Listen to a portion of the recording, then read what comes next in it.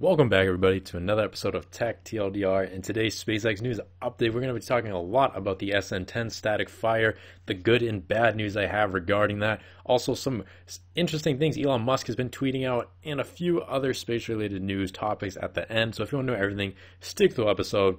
Also, be sure to click the like button. It helps me out a ton. But let's get into why I clicked on the video. So the SN10 yesterday underwent a successful static fire, quotations around successful. So everything appeared to go really well. A lot of people figured that this would be good, and locals actually got a clearance statement that today, Wednesday, the roads would still be closed, which is kind of weird considering, all right, if a static fire happened, why would there be a road closed the day after? So Elon Musk tweeted that one of the engines is actually suspect on the SN10, and they're going to be swapping it out. Hopefully this does not cause problems like it somewhat did with the SN9. One is better than two. Only problem with this, though, is that now that they have to do an engine swap, it'll be longer to see this actual thing fly. We're not going to see a flight this week. Everybody that was hoping for it, we're not going to see a flight. The good news is, though, that the FAA has approved SN10 flight once it's ready to go, so we don't have to wait for any bureaucratic, any sort of office paperwork pushing type stuff like that. It's going to get in the way. But with the SN10's engine swap coming out, we will have to wait a few more days until we at least see a static fire, and then another little while until we see the actual launch itself. So if we go on Cameron County's website, we can clearly see that today's road closure is actually canceled, meaning that today they're going to be doing this engine swap, so there's not going to be any static fire going on today.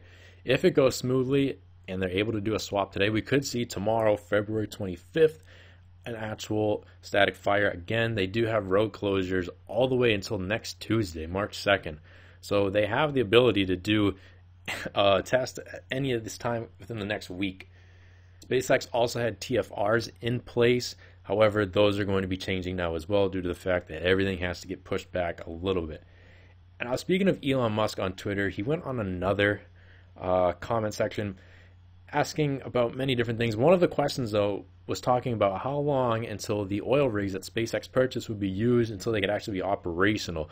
And Elon Musk said that one may actually be limited operation by the end of the year. Limited operation, one of them. So I wouldn't get too hyped about these things because at most we may see one partially used. By 2022, though, within that year, I think we'll see a lot more activity. Someone else went to say that how are the Starships going to be transported to these oil rigs? And Elon Musk got pretty ballsy on this one. He said that they're going to fly there, and that these two are not going to be the only ones that they use. They want to have multiple stations all around the world. That's going to be a sight to see. Watching a Starship land on an oil rig platform. I think they can do it. They do it with the boosters on the drone ships all the time.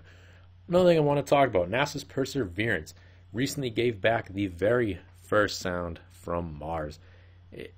I'll be honest with you guys, I played it through my computer and it sounded awful, so I'm not going to play it for you guys because it will not do any justice. If you have the time or the interest, check it out. It's on SoundCloud. Pretty funny. So this thing may be dropping a mixtape soon. You might want to watch out for that. The sounds themselves, it kind of just sounds like you're standing out in a field, to be honest. It's pretty mundane. But it's cool nonetheless that there is sound coming from Mars. Who knows what could happen in the meantime if any other activity goes on. I'd love to hear the sounds that come from the rover operating on Mars. This sound specifically is Mars. It cropped out any sound and filtered anything about the rover. So if you just want pure Mars sound and acoustics, check it out. Shift 4's Inspiration mission, they have announced a citizen that will be going on their ship. Her name is Haley Arsenault. I'm sorry if I pronounced that wrong, Haley. I cannot pronounce that. Anyways, she is an employee at St. Jude's, a former cancer survivor, and she's going to be the youngest American to go into space at 29 years old. It was actually an inspiring story. I'm not going to say it because it's not really my place. You know, it just really wouldn't be the same for me talking about it. If it's something you guys want to look into, I will leave a link below. Really cool stuff, though, and you know she's going to be the coolest person at St. Jude's for the next 10 years, at least. Like, any kid that goes in there is going to immediately want to talk to this woman and have her, like, helping there just because of the fact that she went into space. So it was really cool to see that. It was an interesting read.